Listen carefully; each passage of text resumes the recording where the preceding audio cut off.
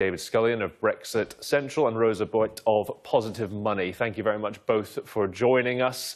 David, let's start with you. How do you judge her performance at the moment over this last week?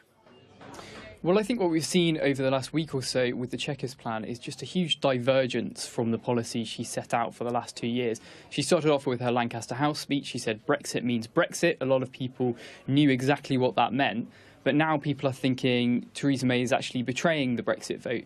I was speaking to Nigel Farage on Monday, and he was saying that he was going to come back as UKIP leader. He doesn't want to do it. He's going to do it. UKIP are now polling on 8%. That's only going to increase unless Theresa May drops this policy. Fran, sorry, I introduced you with the wrong first name. I do apologise. No I do apologise. Fran, what do you make of it? What's your position?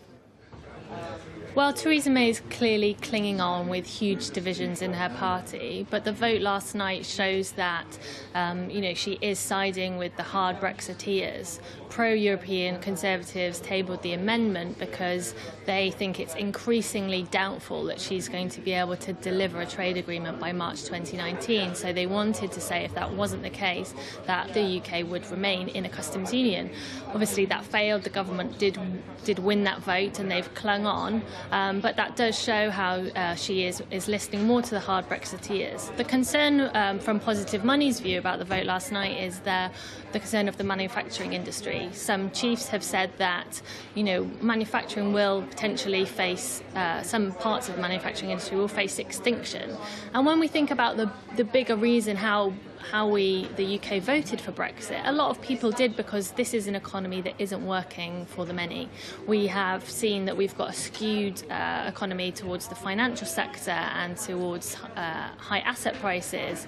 And, the worry is that with votes last night, that will only further exacerbate these imbalances if we're not going to protect our manufacturing industry. David, what about Fran's point there about the concerns of the manufacturing industry and that amendment specifically last night to sort of stay in the customs union, and it was on the proviso that there was no deal reached by, I think, the end of January. Why is that? That seems like a fairly decent idea if you're a reasonable person. If it's going to be terrible and there's no deal reached, for manufacturing, for business, that's a safeguard. I don't think it would be terrible if we don't reach a deal. If we don't reach a deal, we're not going to be paying the £39 billion to the EU. It means we can strike free trade deals. We can abolish this ridiculous Chequers proposal that Theresa May has proposed. I think the biggest crisis would be a crisis of democracy, where people see that their vote doesn't count for anything. People voted to leave the customs union in the single market. This isn't hard Brexit. This is just Brexit. And people would see that they're actually being betrayed by MPs. There needs to be a middle ground, though, doesn't there, David? I mean, you say we're free to strike these trade deals. Which country currently is lining up waiting to sign that trade deal if at the end of January there was no arrangement? Which country right now has said they will step in and here's a free trade deal for the UK? The United States has promised a total reduction of tariffs if we follow suit. So, for all this talk about a trade war that Trump is waging with the EU, actually what people don't realise is he's actually promised countries, a unilateral removing of tariffs if that's, followed suit. So the United States would be one, Australia would be one. We can look to countries in the Commonwealth which don't have similar economies to us, so we can get that competitive advantage. This isn't about compromise. People voted. We don't then have, a compromise on what people voted for. OK, Fran, that's the way that we're going to get to what people voted for, and there are countries lining up to do deals with us.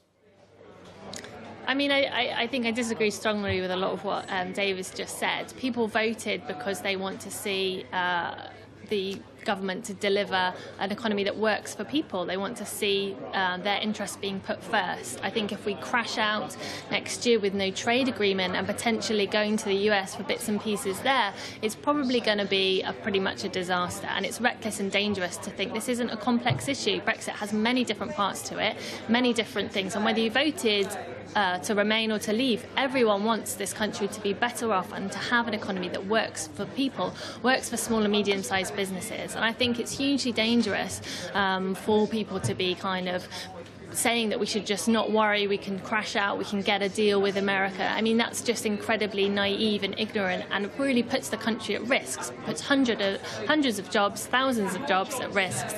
And do we want to see the economy going into another recession? Okay. Do we want to see... David, Fran's accused you of being naive and ignorant there.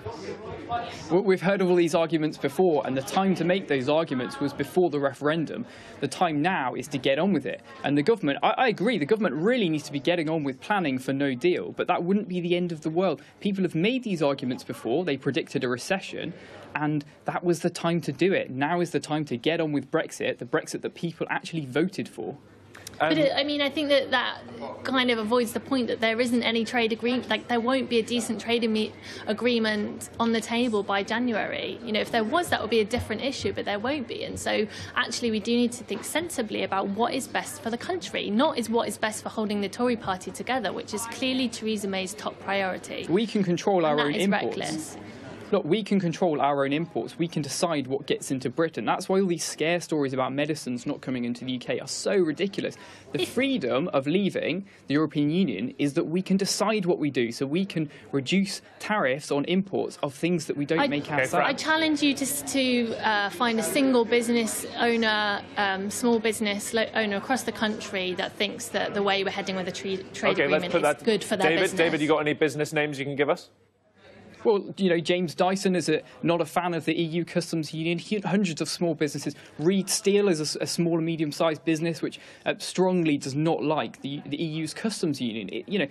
And the single market shrouds these businesses in red tape. The customs union prevents us from removing tariffs on things we don't make ourselves, making goods cheaper. Why aren't people thinking about the small businesses? Why aren't people thinking about the consumers? It's all about big business, which is what Brussels favours. Fran, final point on the customs issue. I think that, the way we're heading is potentially exacerbating the problem we've got now with our economy, which is an oversized financial sector. Yes, big business, also asset price inflation, and that's not an economy that serves the people of this country. Can I ask you both just finally, David, first about the gridlock that exists? Whatever you're thinking on customs unions and things like that, there is this gridlock at the moment in that, as Fran said, at this point in time, and last night she seems to have sort of capitulated slightly, the Prime Minister, to the Brexiteers. But the simple fact of the matter is that the numbers do not exist in the House of Commons for the Brexit that you're just sort of describing, what people would say is a harder Brexit, for want of a better phrase. No, I disagree. The MPs voted last night for the UK not to stay in the customs union. That clearly shows that the votes are there. And if Theresa May shows more leadership, more MPs will get behind her, may withdraw their letters, we'll get the Brexit that we want, and there will be the numbers in Parliament. OK, so it's not gridlock, Fran. What do you think? What's your assessment? I mean, I think, no one in their right mind would want to be in Westminster at the moment. It's tense, it's divisive, there's a lot of anger going around, and, there doesn't look like there's a clear way forward. I think that after MPs come back from recess, we're going to carry on with this stalemate, no clear direction, and basically a mess when it comes to, January to March next year, which won't be good for the country. And obviously, we need to start putting the country before politics. OK, Fran from Positive Money, David from Brexit Central, thanks both for your thoughts today. Appreciate your time. Thank you.